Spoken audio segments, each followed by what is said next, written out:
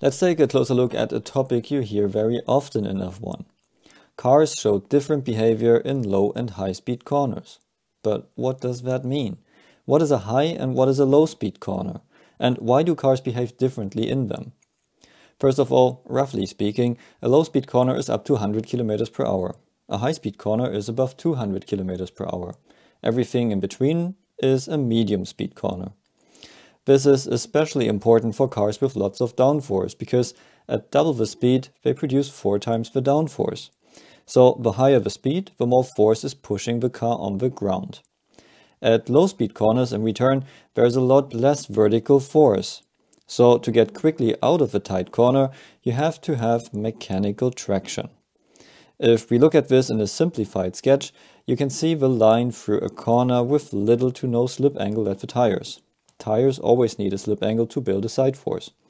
If we look at this case aerodynamically, we see that the air is flowing across the car in a curve. The effect is now that the front wing is approached from the side in a tight angle.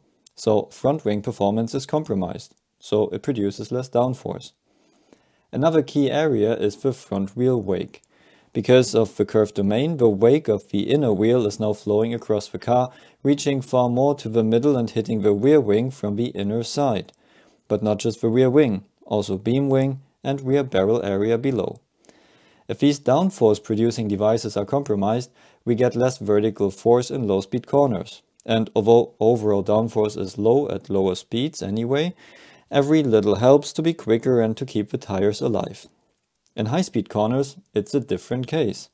The forces are a lot higher, slip angles are different, and because of that, the approaching angles of the air are different as well. So the front wing gets flow from a straighter angle, and the front tire wake is flowing out and in again at the back. So the risk at the back of the car is that it could be hit by the outside tire wake now instead of the inner one, like at low-speed corners.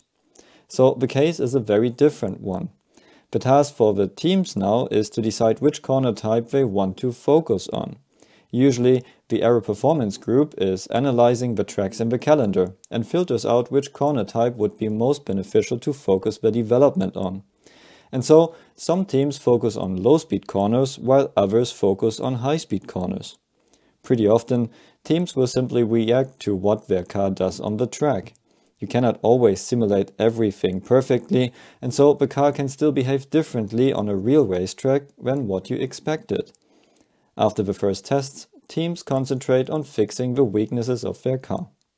And of course, the best case scenario is that your car is good in every corner type, so you never lose too much to the competition and you can be fastest overall. So all these little veins and devices are based on development with a certain focus on a certain corner type. And it depends on the team and their development direction to adapt the behavior of the car to all kinds of corners.